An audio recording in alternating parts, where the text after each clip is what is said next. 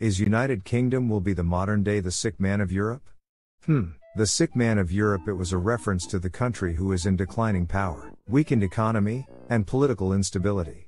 The phrase has since been used to describe other countries or regions that face similar challenges or difficulties. The sick man of Europe was historically used to refer to the Ottoman Empire in the late 19th and early 20th centuries. While in that time United Kingdom has been one of the wealthiest countries in the world, particularly during the 19th and early 20th centuries. During this time, the United Kingdom as a major colonial power, controlling a significant portion of the world's resources and trade. The Industrial Revolution, which began in the United Kingdom in the 18th century, also played a significant role in the country's economic growth and development. The development of new technologies and manufacturing processes helped to increase productivity and improve living standards. United Kingdom economy continued to grow and prosper throughout the 20th century, with the country becoming a major financial and business center of the world. But, after World War II end, the United Kingdom economy was severely damaged due to the extensive bombing and destruction of infrastructure. In addition, the country's resources had been depleted by the war effort, and the UK was heavily in debt to the United States. To rebuild the economy, the United Kingdom government implemented a series of economic policies, including nationalisation of key industries, increased government spending on infrastructure and social services, and the establishment of a welfare state. This led to a period of economic growth and prosperity, known as the post-war consensus era. The UK also participated in the Marshall Plan, which was a United States program to provide aid to European countries to rebuild their economies. This aid helped to kickstart the United Kingdom economy and rebuild its infrastructure. And during the 1960s, the United Kingdom experienced strong economic growth, with a focus on manufacturing and exports. However, by the 1970s, the United Kingdom economy began to struggle due to global economic changes, including the rise of competition from emerging markets and increased globalization. In addition, the UK faced several domestic challenges during the 1970s, including high inflation, trade union strikes, and a decline in productivity. These factors contributed to a period of economic decline, which led to the UK being labeled the sick man of Europe. But, after implemented a series of economic reforms in the 1980s, including privatization and deregulation, which led to a period of economic growth and prosperity. UK remains one of the largest economies in the world, with a focus on service industries such as finance, healthcare, and education. Until in the summer of 2017, the United Kingdom was again referred to as the sick man of Europe following the results of the supposed negative economic effects of the European Union referendum in the previous year, which led to Brexit, which has led to another economic downturn.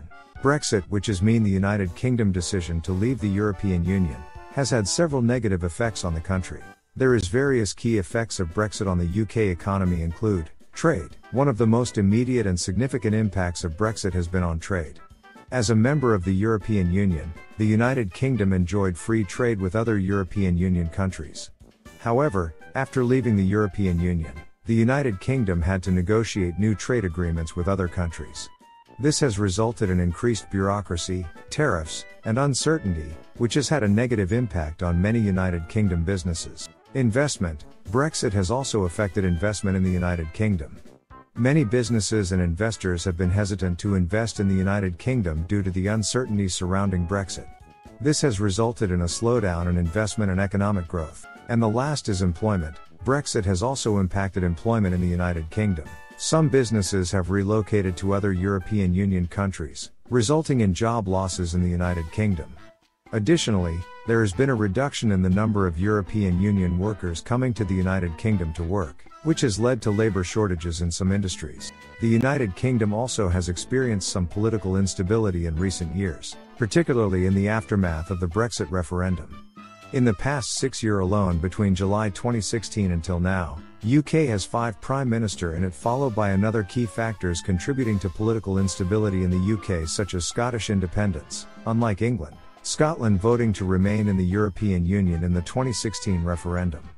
Following the Brexit vote, Scotland has been vocal in her opposition to Brexit and has called for a second Scottish independence referendum, arguing that Brexit represents a significant change in circumstances since the previous referendum. In Northern Ireland, Brexit has created uncertainty about the future of the border with the Republic of Ireland, which is currently an open border as both countries are members of the European Union. Brexit has had significant implications for both Scotland and Northern Ireland, and their relationships with the rest of the UK and the European Union. COVID-19 pandemic somehow has also role in political instability in the United Kingdom. The pandemic has put significant pressure on the UK government, with many people critical of the government's handling of the crisis.